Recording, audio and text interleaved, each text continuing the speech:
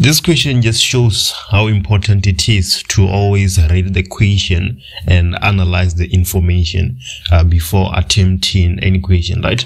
Because when I looked at 5.1.1, I'm like, okay, 5.1.1, we have cos of 2 theta. Right, so I'm going to use a double angle identity here. I'm just going to say that cos of 2 theta is equals to 1 minus 2 sine of theta squared, right? So if I find sine of theta, then it will be easy to find cos of 2 theta. But when I looked at the question again, I realized that the reflex angle itself is cos of 2 theta. So for 5.1.1, I don't have to use a double angle identity, right? I can just say 5.1.1, we have cos of 2 theta being equals to the adjacent divided by the hypotenuse, right? Because the angle itself is 2 theta that is given to us as the reflex angle, right?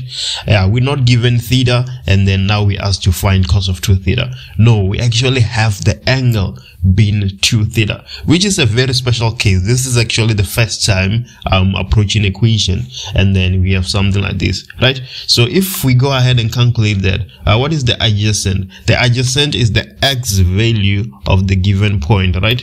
So there we have minus 3. So that will be equals to minus 3 divided by the hypotenuse. The hypotenuse is r, right? So we can just go ahead and calculate that with our point that is given to us, right? So we can say our hypotenuse, so we can say r squared will be equals to x squared plus y squared. So r should be equals to what is x? X is minus 3, so we have minus 3 squared plus minus 3 square root of 3 and then squared, everything to the power a half, right? We're taking square root on both sides, and if you put that in your calculator, you should get r being equals to 6. So right now we're just saying, let's not forget we're here. So right now we're just saying that cos of 2 theta is equals to minus 3 divided by 6, and then that should be equals to minus 1 divided by 2. And as simple as that, we have solved our problem. But then if you had not analyzed the question and realized that the reflex angle is 2 theta, you are going to do something completely wrong, right? And then now let's do 5.1.2, and then for 5.1.2, this is where we are going to actually use a double angle identity and not 5.1.1. Let me show you what I'm talking about, right? So we have sine of theta, right?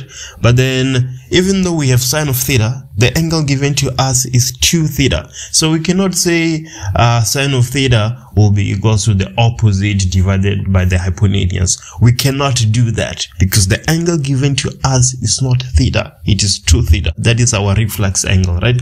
But then we can use the answer in 5.1.1 to find the answer for 5.1.2. So we're going to introduce a double angle identity, right? We're going to say that cos of 2 theta will be equals to 1 minus 2 sine of theta squared, right? Now you should realize that we have cos of 2 theta. 1 is just a constant. So if we are able to find sin squared of theta, then we know what sin theta is, right? So let's go ahead and solve our problem. So for cos of 2 theta, we're gonna have minus a half being equals to 1 minus 2 sine of theta squared, right? So now we just solving for sine of theta squared. So if we do that, we're gonna get minus a half minus 1 is equals to minus 2 sine of theta squared. So let's just divide both sides by minus 2. So this would imply that we would get sine of theta squared being equals to minus 1 divided by 2 minus 1 divided by minus 2, and we should get 3 divided by 4, right?